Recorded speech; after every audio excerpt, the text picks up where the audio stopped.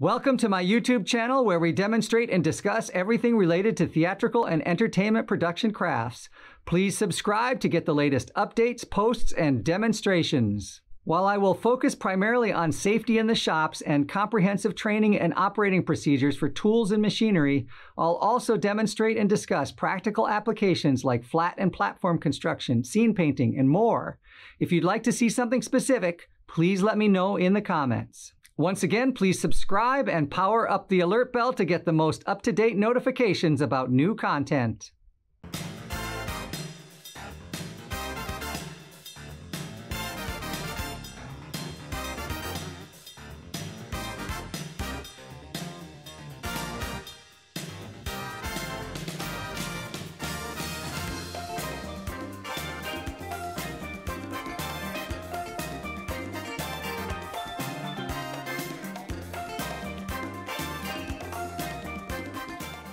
All right, let's build a 2x8 platform. I'd build a 4x8, but we don't really need any more 4x8s in our stock. I probably don't need a 2x8, but let's build something that's on the 8-foot length standard size so we get kind of a sense of standard spacing for our cross members.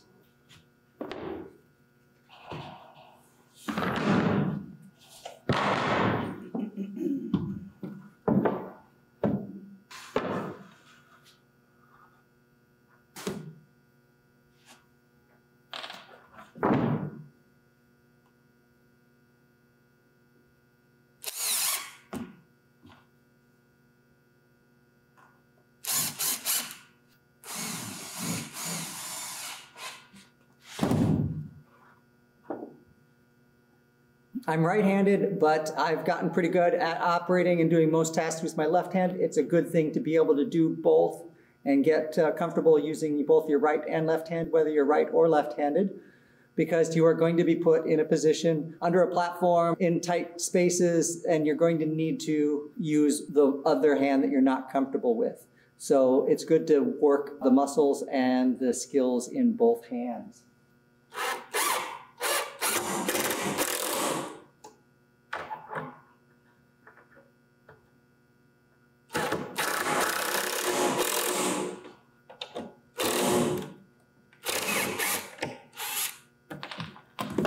Got a little crooked on me, so I'm going to,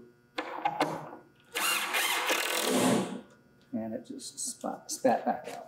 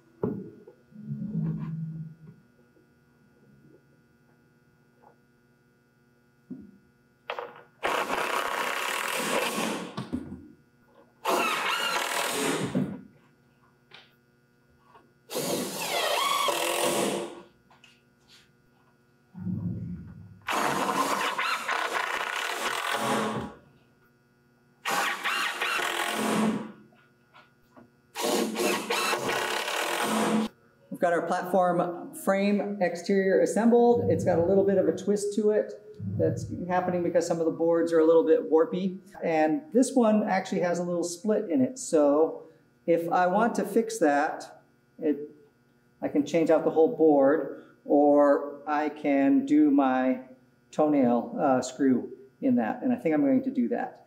3 screws on each joint. Get them evenly spaced out. Don't crowd the corners. Don't crowd the edges. This one's splitting, so we want to take that out, and we want to relieve that stress. I should probably replace the whole board, but I'm going to, for the sake of this demonstration, put a toenail in. And that one also split. Okay, so I'm unhappy here. This wood is not happy.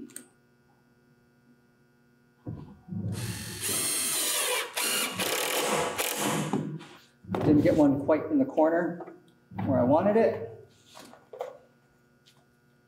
Just going to put that first one back in.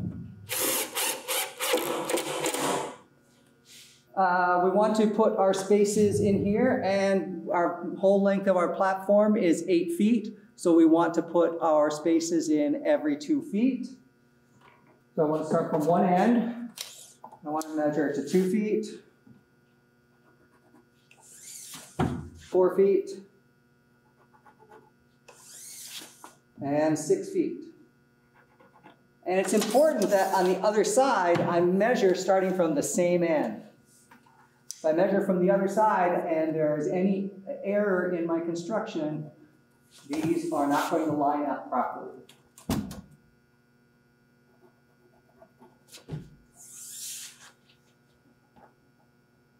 It should be the same either direction, but it's important that you have some consistency of your layout and your structure and technique. Now, before I put my pieces in the middle here, and this is the same for flat construction, I want to make sure I'm square before I move ahead. There are a couple of different ways you can check for square, and your accuracy of your measurement of your square is only as good as the size of your square. This tri-square can only measure this distance and this distance. That's a real short distance to test for square. I can be square here, but I might not be square 2 or 3 feet away. Same thing here on the inside. Same thing with our speed square. I've only got a foot here, 10, 12 inches, and I've only got 10, 12 inches here. And my speed square only fits in the middle. Technically, we want the outside to be square. We don't care if the inside is square. The inside should be square, but if we want our platform to be accurate, we should be measuring the outside, not the inside. It's the outside measurements that matter. If there's any sort of variation in thickness in your lumber and your stock, the inside measurements might have some variance on square. Your best bet with a square is to get your largest square possible, and that's going to be your framing square, which has 16 inches this way and 24 inches that way. That allows me to put it on here, and I get the longest spacing possible. 16 inches in this direction and 24 inches in this direction. Again, I don't want to measure on the inside, I want to measure on the outside. But that's also only so accurate because that can only get me 2 feet, 16 by 2 feet. So how do I check for square? I measure the 2 diagonals, and my 2 diagonals should be exactly the same if I am square.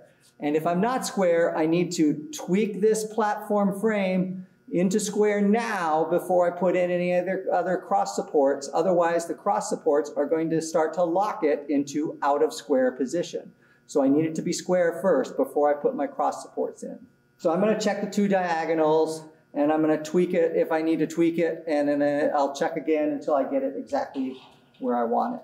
I've got a video on how to check diagonals, but always make sure you've got the same point, whether it's the center or the edge of your tape measure. Whatever you do on this side, I do exactly the same on the other side.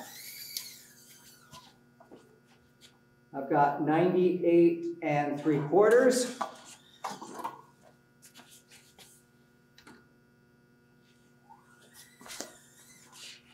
And 98 and a little bit more than 3/4. So I want to give it a little bit of a tweak this way.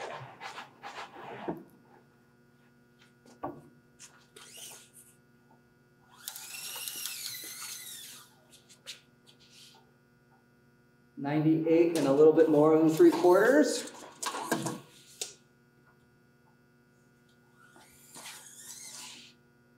$98 and a little bit more than 3/4. Perfect. Now I'm ready to put my cross pieces in.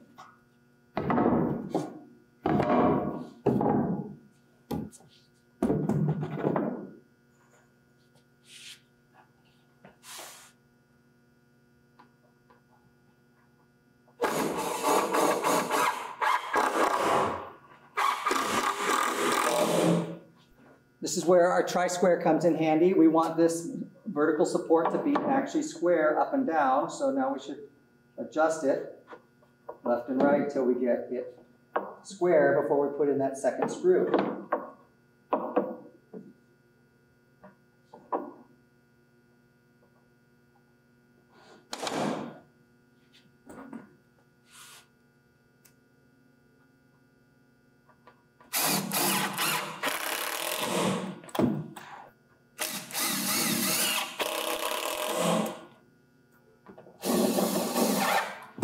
I'm centering my board on my mark. I'm making sure that I'm flush here on the top. I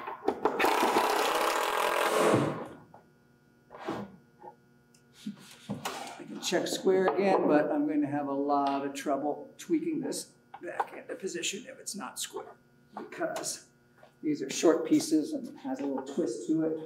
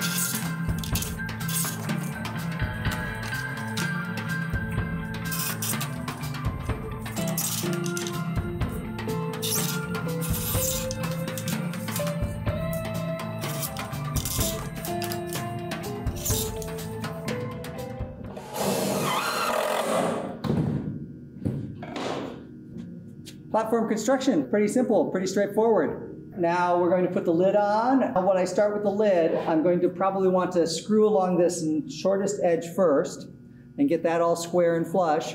And that way, if I've got any tweaking, I can tweak it along the long edge as I go along, and I can make it all nice and square. If I do the long edge first, and then there's a little bit of a parallelogram thing going on here, it's going to be harder for me to push that shorter edge together, as opposed to if this long edge is attached, then I can tweak the platform in relationship to the lid a whole lot easier. I'm reusing this piece of plywood, but we can assume it was a brand new piece of plywood at one point. It should be pretty square because I checked my square already. I shouldn't have to tweak it a whole lot. Looks like I'm pretty darn good. So I'm going to make sure I'm flush with this edge first, all the way along here. Flush with the sides, flush with the sides.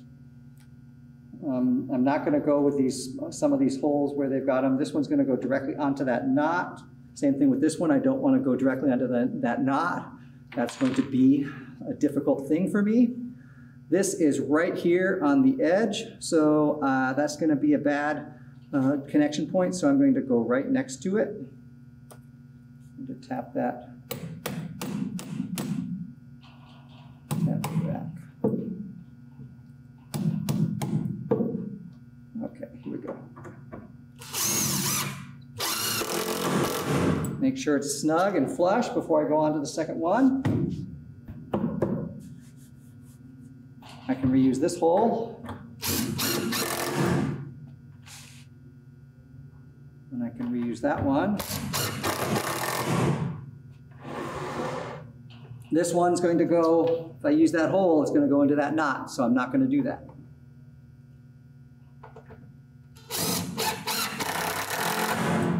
Go there. And I'm not going to go there again because it's going to put it there. I'm going to put a new one right there. Make sure I'm below the surface on all those screws.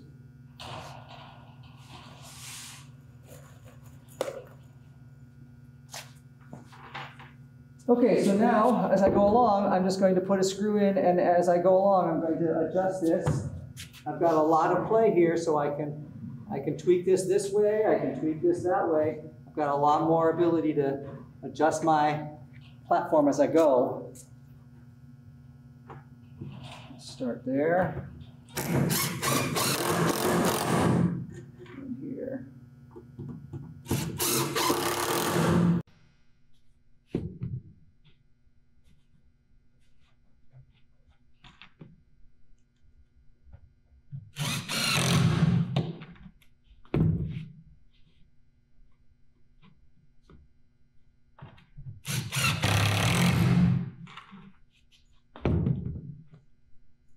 Some of these are a little bit crowding to the edge, so I'm going to put my own screw in a little bit further in.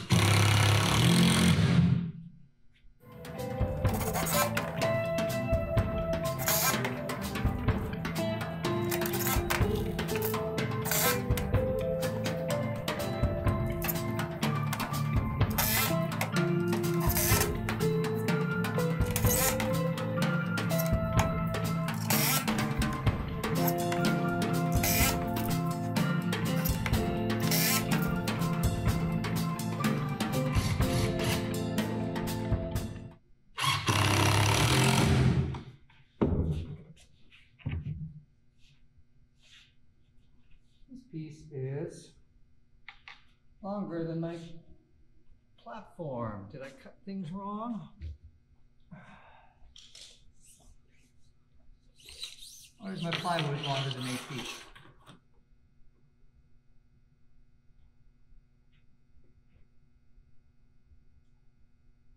It's about 1/8 of an inch longer than 8 feet, but I'm about 1/4 inch shy.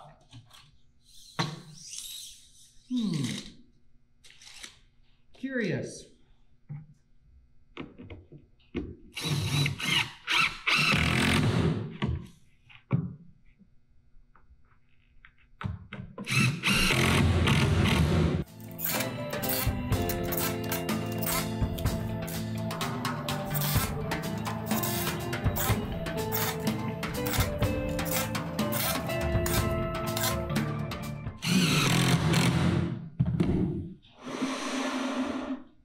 Right, since I'm reusing this plywood, my screw holes here where they used to go across these cross supports should be the same, but we're going to double check and we're going to demonstrate the way you would do it as if you were using a brand new piece of plywood. So if you haven't used a chalk line, you put it on there, I line it up with these screws over here, and I snap. Now I've got a blue line to follow. Line it up over there. Snap. And at some point I need to reload the chalk. I think I got one more snap. I need to reload it. I pull it back in, pull it out, and chalk line.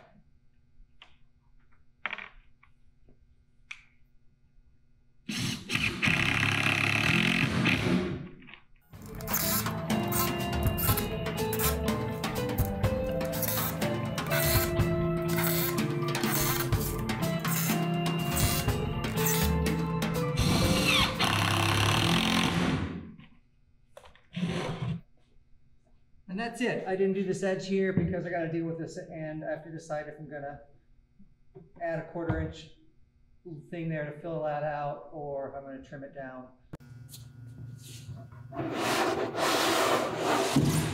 Looks good. Looks great. I'm happy with it. Please remember to like, comment, and subscribe, and I'll see you next time with more technical theater content.